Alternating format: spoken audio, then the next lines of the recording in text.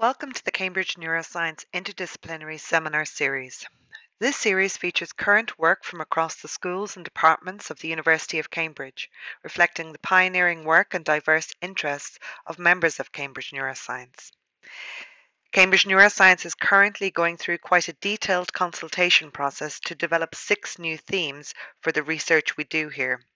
Each of the next 12 talks will come from one of the 6 new themes, 2 from each. For more info on the themes and the talks covered in this series, please follow the links below and follow us on Twitter at CamNeuro.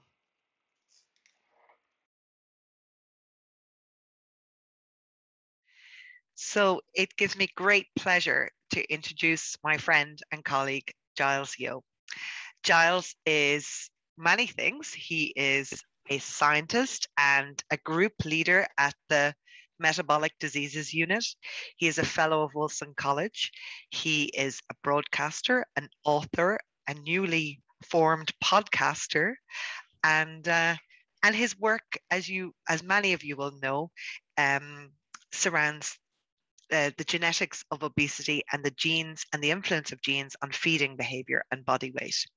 So I've been so looking forward to this talk all term, Giles, and I'm sure many of the rest of us have as well. So over to you, and thank you so much for coming to talk to us today. Dubla, thank you so much for the kind introduction, which I now have to live up to. Thanks. But also no, thank you very much for having me on. So guys, I'm here to talk about appetite. And you said, well, I thought I was here to talk about obesity. Well, actually, I do study the genetics of obesity. I'm a geneticist by trade, but we now know that almost by its very definition, studying the genetics of obesity is studying the genetics of how our brain influences our feeding behavior. I'll set that out as we go along. You can believe me or not believe me when we actually get to the end of this. But I think being a geneticist, which I am, both at undergraduate level and in my PhD, and what I do now, it's a perfectly upstanding thing to do. You know, my mother-in-law still speaks to me, and this is a fabulous thing. But when people ask what I study, and I tell them body weight, of which obesity happens to sit on one end of the spectrum, immediately I become the bad person. And I become the bad person because I'm perceived as giving fat people who are overweight, people living with obesity, terms I do not use in any pejorative fashion whatsoever, an excuse. Philosophically, it's always been an interesting thing to take, because if I was studying the genetics of dementia, the genetics of cancer, the genetics of rheumatoid arthritis, or any other disease, would I suddenly be giving those people suffering from those conditions an excuse? No, right? I'd be trying to understand biology, mechanism. I mean, God forbid, I might be trying to help somebody. But yet, when we talk about body weight, suddenly it becomes a choice, right? Suddenly it becomes a sin. These are the things, bad habits, bad choices. And this, in many reasons, is the reason why. Okay, so everyone has seen these scales of justice, this famous energy balance equation. And actually, it's otherwise known as the first law of thermodynamics, conservation of energy. You can't magic energy into your body, and you certainly can't magic energy away. So the only way you're going to be able to gain weight is to eat more than you burn. And the only way to lose weight, ergo, is to burn more than you eat. Stop. I know what you're thinking. Did he just say eat less and move more? Yes, I did. That's because it's physics. But it's the how. How we get to the body weight we are is going to be down to physics. How can it not be? The biological variation, however, does not lie in the physics. The biological and genetic variation lies in the why. Why do people behave so very differently around food? So just as an example, why do some people respond to stress by eating, whereas other people respond to stress by not eating? It's the same hormone. It's cortisol, yet diametric opposite responses. Why do some people love food? I love food. Why do other people use food as fuel? How come some people take more food to become full, whereas others take less? All of these are different feeding behaviors, different reactions around food. The why, and ultimately the why influences the how, because the why influences your liking or dislike or driving towards food, making you say yes or no, making you small, medium, and large in the current environment that we actually we actually live in. And now, as I said, by studying the genetics of body weight, we are almost by its very definition studying the genetics of how our brain influences food intake. Okay, so where is the evidence for this? Your brain needs to know two pieces of information in order to influence your food intake. First, it needs to know how much fat you have. And this is an important piece of information because how much fat you have is how long you would last in the wild without any food. If your sources of food stopped today, how long would you live for? Okay. Now, what happens is fat secretes hormones, in particular a hormone called leptin. We'll talk about that in a second. It circulates in the blood, signals to the brain, and then lets your brain know how much fat you have.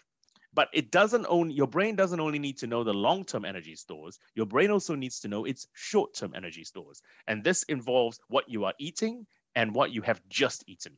These signals are gonna come from your gut, your gastrointestinal tract. So every mouthful of food we eat, as it goes down the esophagus into our stomach and out the other side, the whole tube, food to poop tube, gives off hormones which signal to the brain.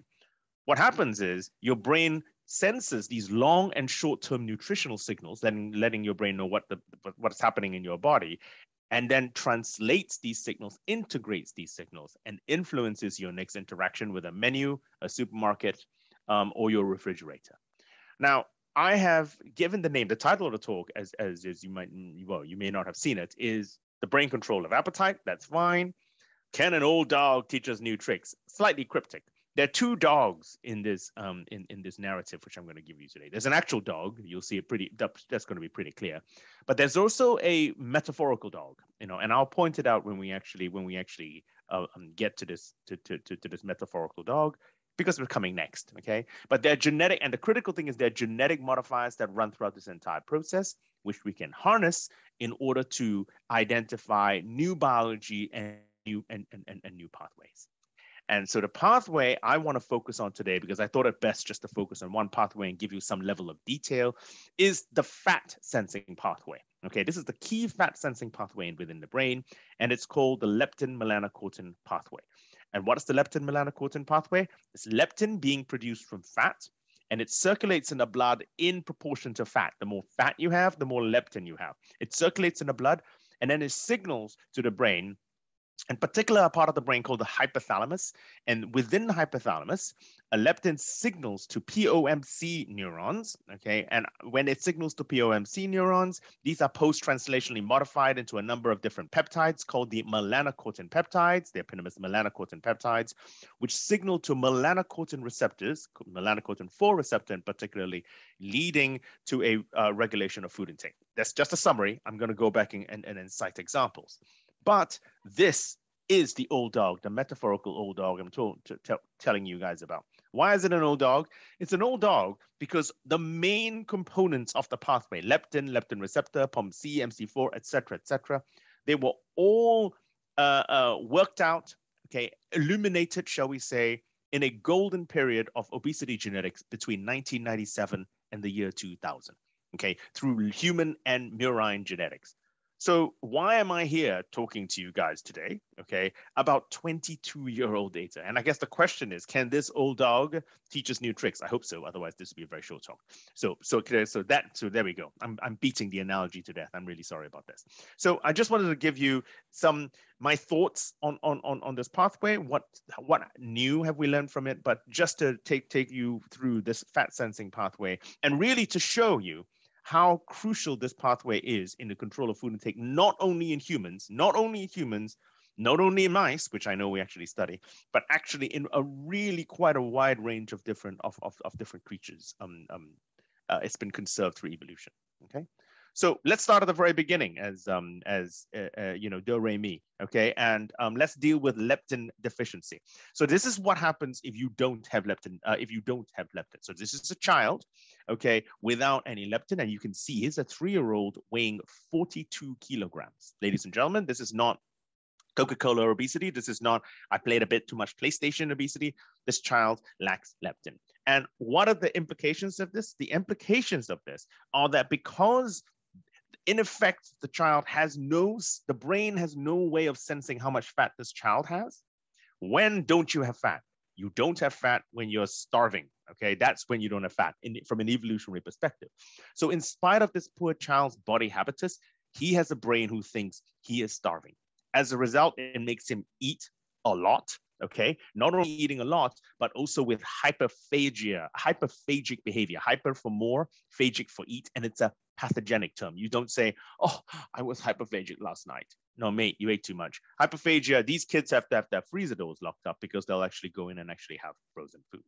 So then the question is, given that leptin is a hormone, it's a fat hormone and a adipokine, can it be replaced? Okay, and so this is work done by my head of department and colleague, Professor Stephen O'Rahilly, Professor Sir Stephen O'Rahilly, and he identified these first kids with leptin deficiency, and he asked the question: okay, well, hang on a second. If we take type 1 diabetes as an analogy, and you can replace insulin, okay, when you don't have insulin, replace insulin in order to manage your glucose homeostasis, can you replace a leptin in order to manage your fat homeostasis? And so this child now, 3 years old, and is 7 years old, 32 kilos, except for daily injections of leptin. And you can see the dramatic change. You wouldn't bat an eyelid now passing this kid, because the kid looks perfectly normal. And so from here, okay, we begin to realize that leptin is a signal and to the brain telling you how much fat you have. And if you replace it and suddenly your brain says, oh, I've got fat again, you begin to eat, you do begin to eat normally. Now, this does beg the question, though, because if you look at this publication, which is 1999, Faruqi et al., Steve is, she was Steve's clinical fellow at the time.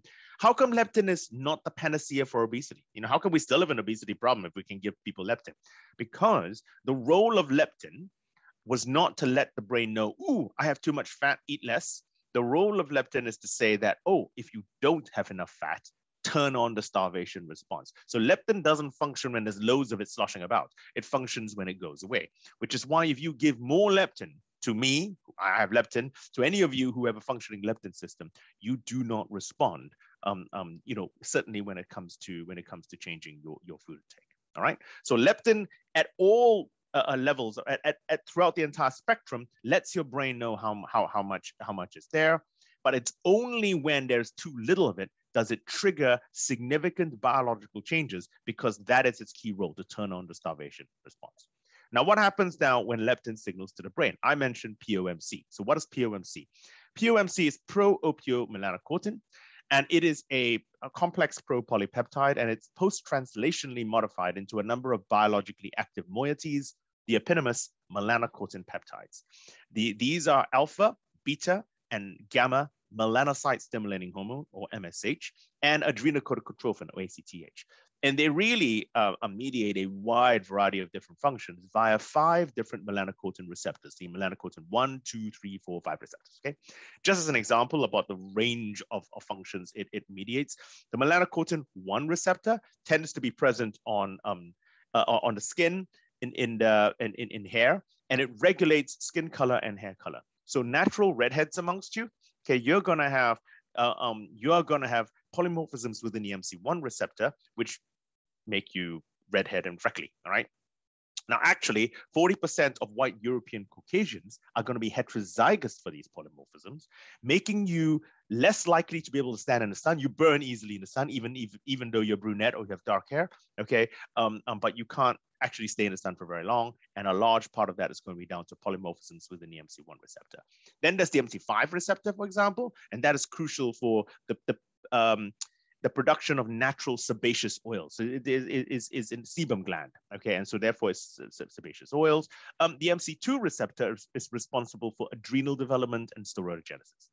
But the 2 receptors I want to focus on for the rest of the talk are the MC4 receptor first, and then tilting back to some new data we actually have on the MC3 receptor. But you'll see that aside from the MC2 receptor, which is monogamous for the ACTH, all of the other receptors bind to differing affinities to all of the different peptides that are actually there. And what is the direct evidence that we actually have a role and the MC3 and MC4 receptor are the brain are receptors that are expressed within the brain. All the rest are peripheral receptors. MC3, MC4 receptor, central nervous system up there.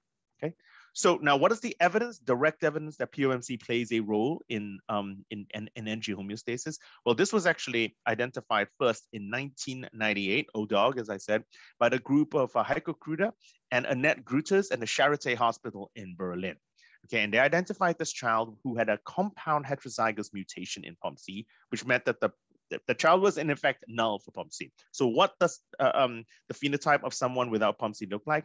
It reflects the complexity of the hormone, of the polypeptide. So he has bright red hair because of a lack of melanocortin action, as I said, on the MC1 receptor. He has isolated ACTH deficiency and underdeveloped adrenal gland because of a lack of action at the MC2 receptor.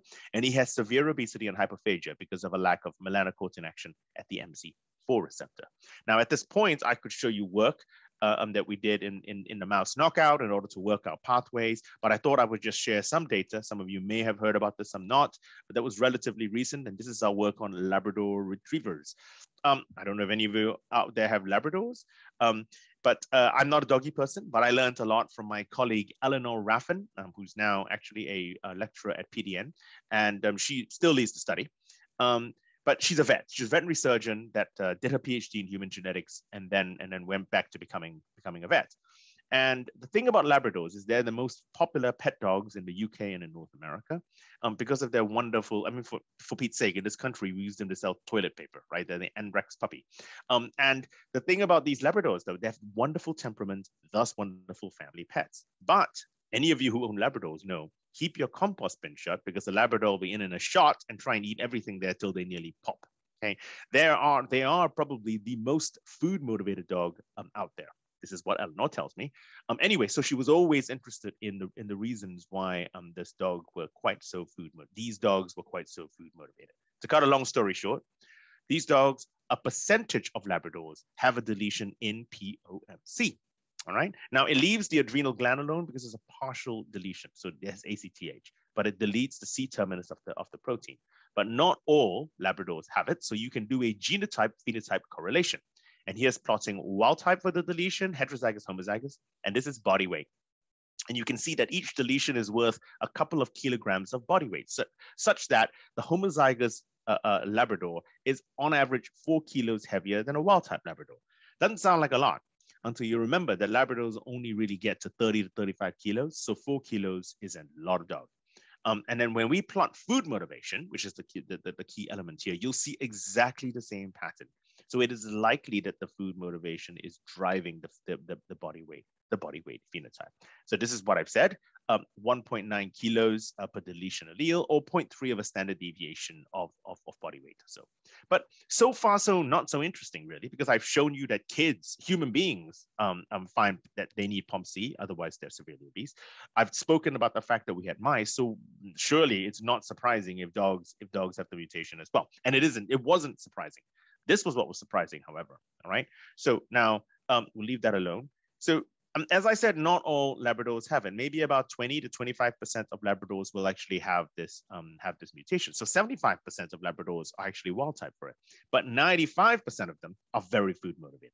So Eleanor at the moment is throwing the genetic book at this. Okay, she's whole genome sequencing, whole exome, GWAS, the full works to try and find other genetic drivers. But clearly, deletion in POMC is one of the key drivers.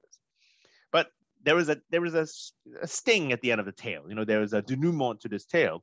And now Labradors are not only wonderful family pets because of their temperament, they're also very, very trainable. In fact, they're so trainable that they're primarily used as guide dogs for the blind, certainly in North America and in Europe.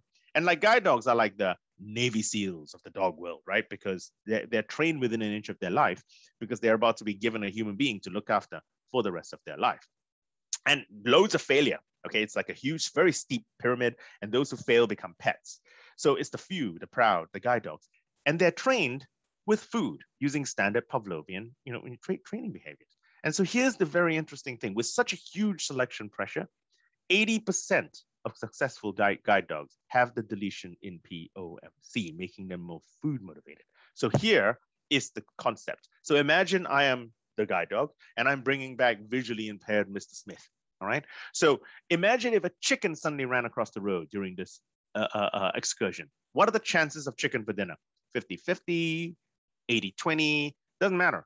the successfully trained guide dog knows it has a 100% chance of dinner if he brings Mr. Smith home. So we started by looking at food motivation, and suddenly backed ourselves into trainability. And we ended up on the cover of the journal. That's Jasper, a chocolate Labrador, one of the participants, and that's Eleanor, who, as I said, still leads the study. So for those of you with Labradors, when you go home and you look, oh look, Fido loves me, big googly eyes. He doesn't love you, he's hungry. It's terrible. It's terrible. It's a terrible thing. All right, so we're moving down the pathway. We have leptin tickling POMC. Now, POMC then gets chopped up into melanocortin peptides, and they signal to the MC4 receptor. And 1998 now, old dog. This is actually when I pitched up. I'm an old dog too. And this was my first publication actually in my postdoc. It was just a year. I got my PhD in 1997, and we had with Steve O'Rahilly. No, I didn't get it, Steve O'Rahilly. My first postdoc was with Steve O'Rahilly, and we identified that mutations in the MC4 receptor resulted in dominantly inherited human obesity. Now, the interesting thing about the MC4 receptor, two things, is we now know that it is far more common than we had originally thought or envisaged. And it is now a key single gene driver for really quite I wouldn't say a large proportion. I'll tell you how common it is in the next slide, but it is the commonest single gene cause of obesity.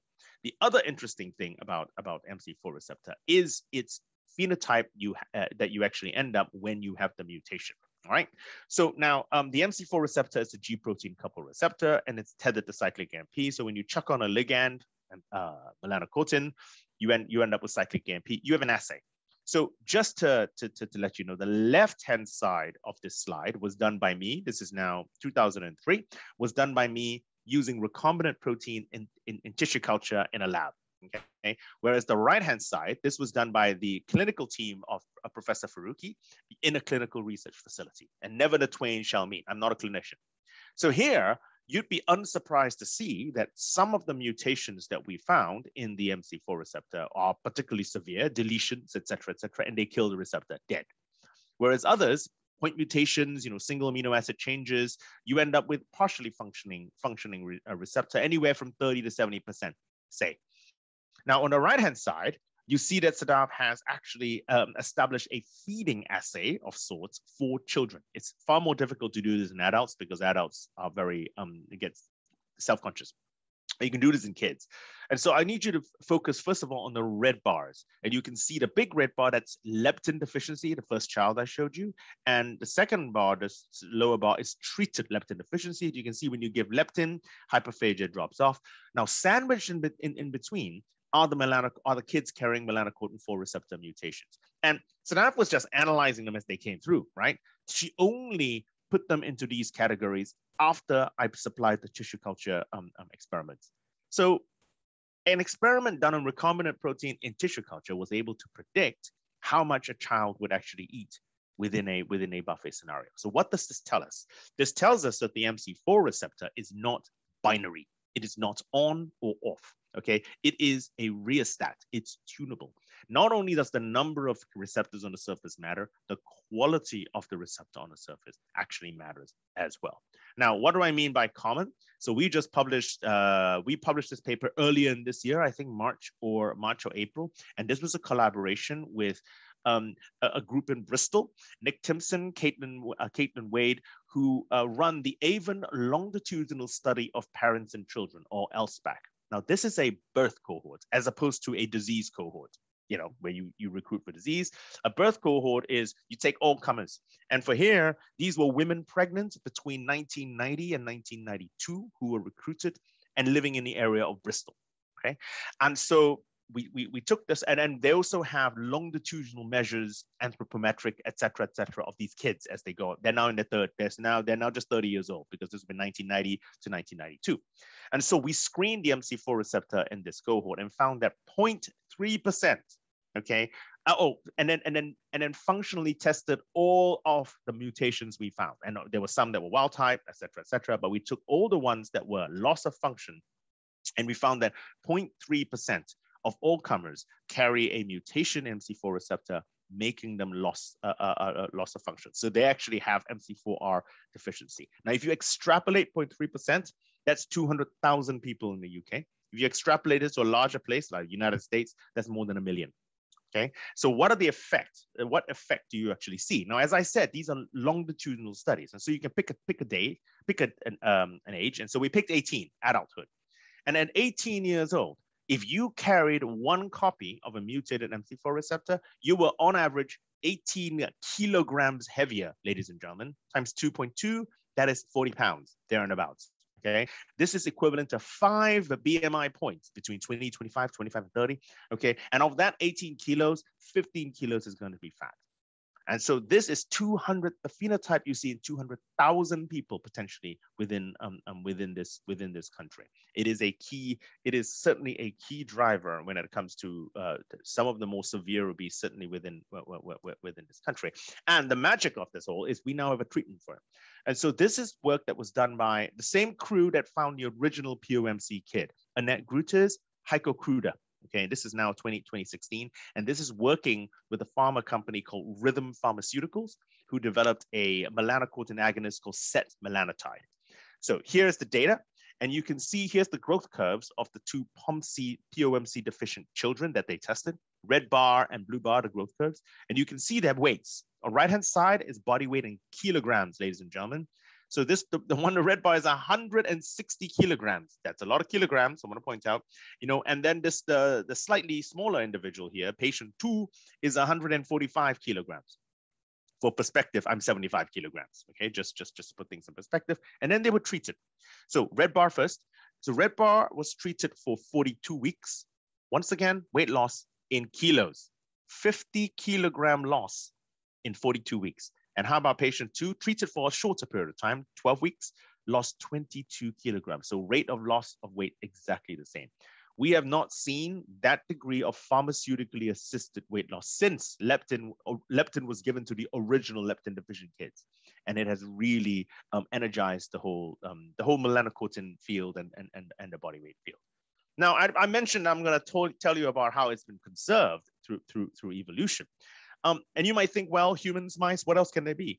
Well, if you actually look now broader in terms of from an agricultural perspective. So there are now, we know that, you know, when farmers breed animals, pigs, for example, they're breeding for very specific traits, right? They're breeding for speed of growth, fat to lean mass ratio, et cetera, et cetera.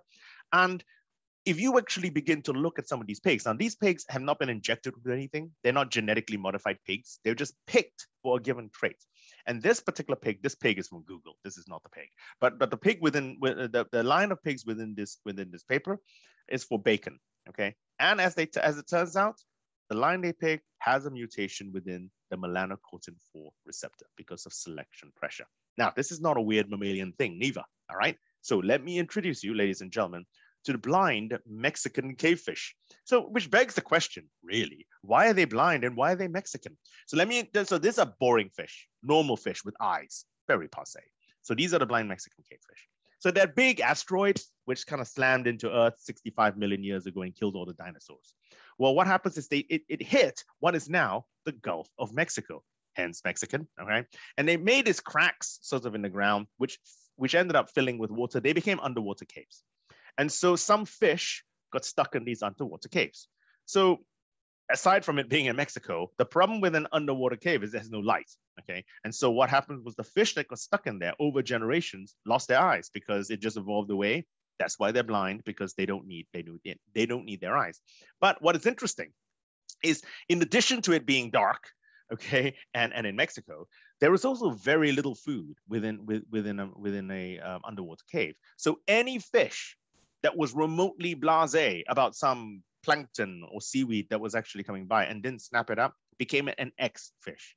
All of the fish, blind Mexican cavefish today that survived, have mutations within the MC4 receptor. Why? Because it was what kept them alive. So here, ladies and gentlemen, let me ask you a question. Okay, this is a fish. It's a pig that humans have bred, Labradors. Where is the choice? 200,000 people in this country. Where is the choice? For our feeding behavior, for many of us, for many creatures, great and small, is hardwired in response to the environment that we've actually been raised in. So I promised you I would talk to you about some new data. So that's the MC4 receptor. Let me just take a very quick segue, shall we say, just briefly, to the MC3 receptor, because for the longest time, we were thinking the MC3 receptor also played a similar role, okay, as the MC4 receptor. Could it be a BMI gene, et cetera, et cetera? So in about 2000, once again, ODOG, a couple of groups, Lex Vanderplug group, I think he was at Merck at the time, knocked out the MC3 receptor, and Roger Cohn's group also knocked out the MC3 receptor. And let me give you the phenotype. This was in the turn of the millennium.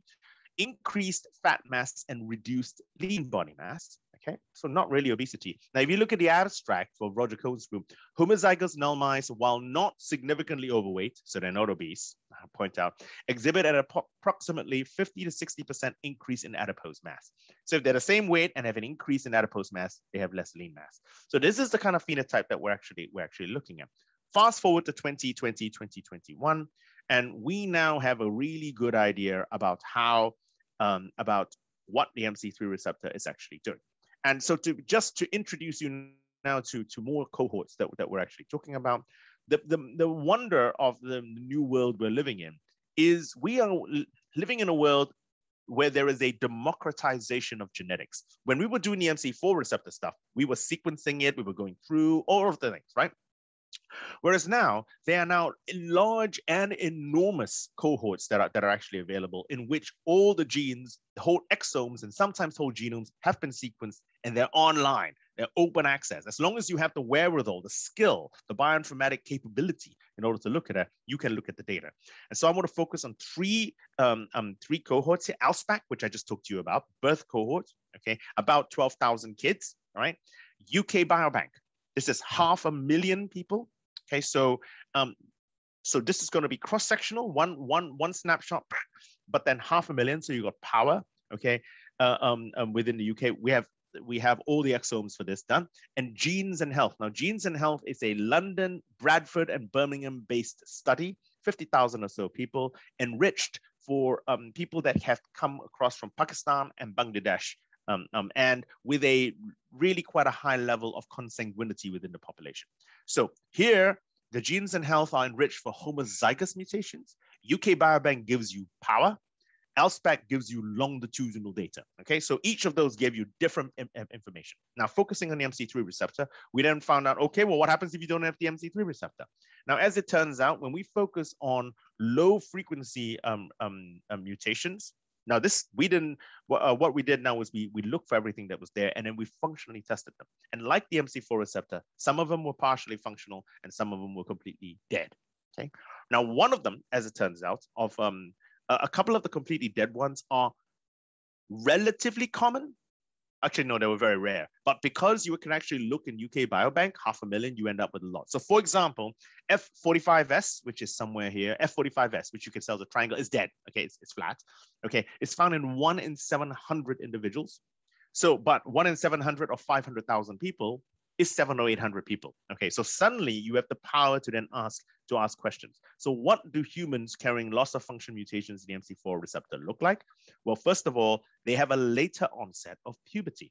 And not only do they have a later onset of puberty, depending on the mutation you have and how loss of function, so like the MC4 receptor, the MC3 receptor is not binary. Okay, so the F45S is the most severe mutation we found.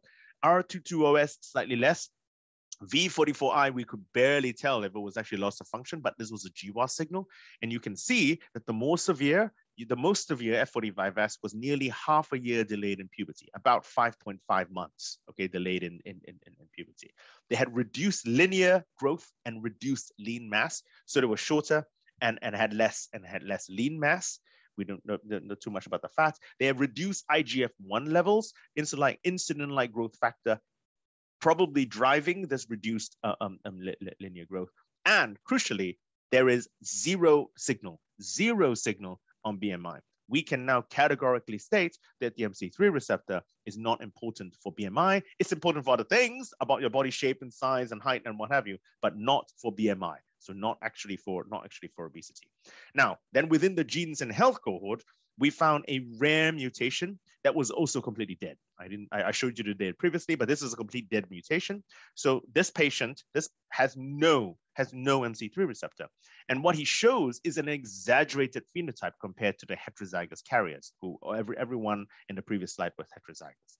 So what is key here is that now we see that the MC3 receptor is not required for puberty, because while this gentleman here went into puberty in his early 20s, he subsequently fathered 3 children. So he's not infertile. We did check, the children were his. We checked. Okay. So he's not infertile. So while MC3 receptor appears to be regulating the timing of puberty, is not required for puberty. Very big difference. He also has a high percentage of body fat. So the phenotypes were just exaggerated compared to what we saw in the heterozygous, which is really quite a good thing, because it shows that there is a spectrum. And actually, it begins to confirm that the MC3 receptor is like the MC4 receptor, in which it's tunable. It is a rheostat, okay, for everything that is there. Now, the role, so unlike what we've done previously, we actually started the work in humans and then went back to mice to answer questions we couldn't look at in humans. So we know this is relevant. And so there is a conserved role of MC3 receptor in mice. So first of all, we see that reproductive maturity in males or females is later when you have a knockout. Once again, they're not infertile, but we don't expect them to be infertile. And one of the interesting phenotypes we saw was that, now typically, mammals, in particular mice, because they're really tiny, if you fast them, they stop cycling. Now, the estrous cycle stops. You can see these in women who lose all their fat when they're elite runners, for example, and they stop cycling. Well, in mice, you just have to fast them. So this is wild type mice. D stands for diestrus, E is estrus, mid-estrus, and you can see that it suddenly stops when you fast them, and when you stop the fast, they start cycling again. All right. Whereas if you actually look at the MC3 knockout mice, they are completely, their brain cannot sense the fast, at least when it comes to cycling. And so they continue cycling even with the fast. So without the MC3 receptor, they appear to be unable to transfer the nutritional signal into the reproductive pathway. So how could it be happening? And so we have a single cell program. And so what we did was, this is single cell sequencing data from the hypothalamus. And we pulled out all of the single cell hypothalamic stuff in the mouse hypothalamus that expressed the MC3 receptor. And here are all the MC3 receptor genes. And what we see is that the MC3 receptor is enriched in hypothalamic populations of GHRH, so there's growth hormone releasing hormone, probably mechanistically explaining the growth phenotype, and in KISS1 neurons, KISS peptin neurons, because these are absolutely responsible for reproduction, okay, and for reproductive signaling. So we think that this is how the MC3 receptor, where it sits in the brain in order to mediate its function. And just to be clear, we then looked at human hypothalamic samples, and this is using RNA-scope. Okay, and we see exactly the same thing, that the MC3 receptor in human hypothalamus is also co-expressed with KISS1 and GHRH, so it's conserved in humans as well. So the summary of the MC3 receptor story is this. So humans who carry a loss of function mutations have later onset of puberty, reduced linear growth, lean mass, IGF-1 levels. The mice, in effect, I won't read this out. The mice, in effect, show exactly the same thing, and we show from a brain neuroanatomy perspective where MC3R is expressed and likely to be performing its functions. And so we'd like to report for the first time that MC3 regulates the timing of sexual maturation, the rate of linear growth, and the accrual of lean mass. So this is our current model, ladies and gentlemen. So we are at the moment. What are the global secular trends look like in terms of body weight? Well, we know we are becoming more obese as a species. This we know, but coupled with that, we're also becoming taller. Okay, and actually, on average, we are getting our puberty earlier. And we think that part of the way this happens is the melanocortin pathway, but in a bifurcating manner. Okay, so nutrient signals come in from leptin or from insulin. I didn't talk about insulin. Okay, and via the MC4 receptor, it does appetite regulation. I've showed you this, okay, and energy storage, in particular in fat. But via the MC3 receptor, it links the nutritional requirements you have to timing of puberty, which is critical, okay, and linear growth, which is also critical, and it's different from storing fat. It's somatic growth going upwards, and we think that this is the role of the melanocortin pathway. Do I have 5 more minutes, Derva? Yep. Okay. So now just to end the story, to actually give some relevance to all of you, okay, aside from the 200,000 people who don't actually who carry mutations in the MC4 receptor. Now, these are monogenic conditions, right? Single gene conditions. Whereas the vast majority of us, our body weight is not going to be influenced by one gene. It's going to be influenced by many genes, polygenes. And we now have a really good understanding about the genetic architecture underlying, I say common obesity, actually underlying body weight in general, because it's the full spectrum. So this Jackson-Pollock diagram, I want you to take away 2 messages. So a couple of things. So first of all, you notice that there are 2 big groups of genes. There's the pink group up here, and there's a big blue blob down here. Now, these genes in pink, as it turns out, indicate are associated with waist to hip ratio. So the circumference of your waist over the circumference of your hip. And if you think about it, the ratio gives you body shape. Do I have a big bottom or a small tummy, big tummy? Do I look like a sausage? Am I big all over? Right. So it is where you put your fat. Okay. And the genes in blue, however, are associated with BMI independent of where you put your fat. So this is how much fat you carry. So message number 1, where you put your fat has nothing to do with how much fat you have. First message. Now, as it turns out, second message, where you put your fat has to do with genes that act in your fat, adipocyte biology. Whereas how much fat you have has to do with genes within your brain, and where we know their function influence food intake and feeding behavior. This is another way of looking at the data. For those of you who don't look at this, this is a Manhattan plot, because it looks like the skyline of Manhattan. I've worked on the gene FTO for 15 years of my life.